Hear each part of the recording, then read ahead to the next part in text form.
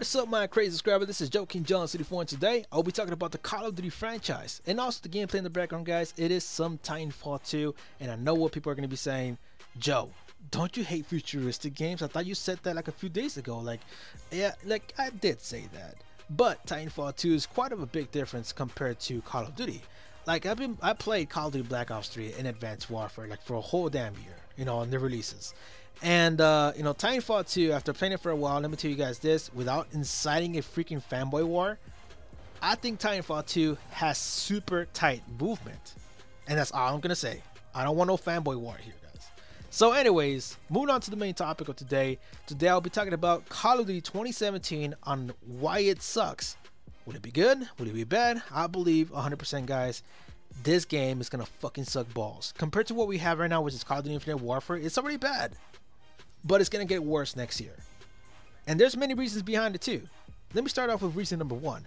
The supply drops. And everybody knows already about this. The supply drops has been getting worse since Advanced Warfare. Advanced Warfare, we had the supply drops for free for a while. And you can unlock, some badass weapons like the Battle Inferno, the ASM-1, I forgot the Speakeasy. ASM-1 Speakeasy was the best one from the whole damn SMG, set that we had there. And most of these guns were pretty much unlockable right away off the beginning. The first 2 months of the release day of Advanced Warfare, after you play a few games, you get some badass supply drops.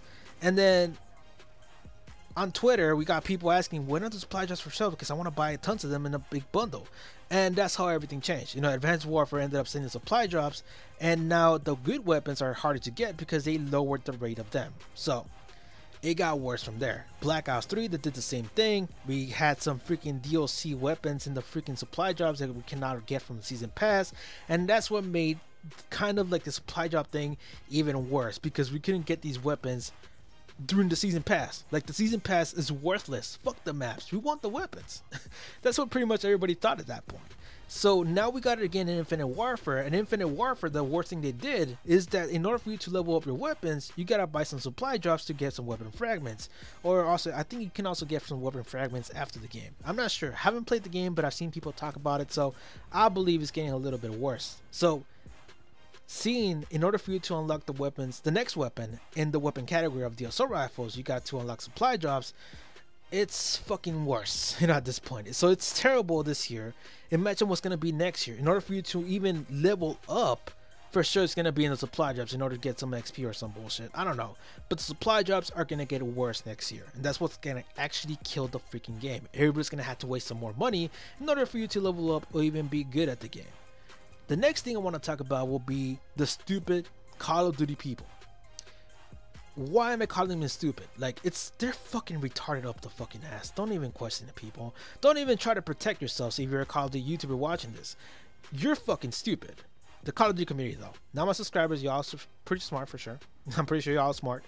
And if you're smart, I'll give you a cookie. So just send me your address in the inbox. So anyways, the Call of Duty people are fucking stupid because all these people ranted, complained, cried during the whole damn summer, made videos about the company, made videos about the developers. They made fun of everybody in that Call of Duty company, that Activision company. But yet they still play the fucking game. One of the greatest examples I want to show you guys is White Boy Salmon Street. The guy made a hashtag trend on Twitter, make COD great again. And now we see him play the Call of Duty remaster. And I'm like, don't you want to change for the freaking franchise? Instead of wasting $80 and getting fucked for Activision, why? Don't spend nothing. Stand your fucking ground. But instead, you gave him $80 to get fucked. So, make COD great again, but let me pay $80 first. It's fucking stupid, man. You want it to get better, do not give up any money. Stop giving them money and they'll learn. But you keep on feeding them, and that's fucking stupid, man. That's fucking retarded. You freaking bashed them the whole summer, and you ended up buying the game. See how stupid that is? And then another person I would like to talk about, which a lot of my subscribers for sure watch, 8 Thoughts. I respect the guy. I like his videos and everything. He's pretty funny. But one of the biggest mistakes that I think he actually did is buying the Infinite Warfare game. He bashed everybody. He bashed some of the biggest YouTubers out there, like T. Martin. He called them out and everything. And then he buys the game himself. See how stupid that is? You're still giving money to the company that you fucking hate. Here, have $80 so you guys can fuck me. That's what it is. That's what Athod's going through right now. He's getting fucked by Activision. He's playing Infinite Warfare, but hey, let me make fun of the big YouTubers, you know? It's fucking stupid, man. So that's what's killing the franchise. You guys are still willing to give up money to the company that's fucking you over. That's fucking stupid. So the Call of Duty people are stupid. The supply drops are killing the game because you gotta waste more money in order for you to play the game. Another thing that's killing the franchise has to be the DLC. I mean, the season pass is worthless, so they don't even fucking buy it. And then another thing, the remaster should have been separate. Like, what the fuck, man? And that's another thing. They keep on doing remasters. Their main game that they're trying to release is gonna get even worse because they're not putting the full effort, you know, because they gotta remaster the other game and they gotta separate the company to like make the actual game they're trying to promote. So it's a lot of shit that's gotta be going down, man. It's gotta be a lot worse. I'm telling you, Call of Duty 2017 is not gonna be an improvement. The worst thing we can get is pretty much of a pay-to-win game. That's what's gonna be next year. It's Call of Duty 2017 right there. So that's it, guys. All I wanted to talk about today. Call of Duty 2017 will suck, and these are the reasons why. And if you guys got any problems with what I said, leave it in the comment section. I don't really mind reading it.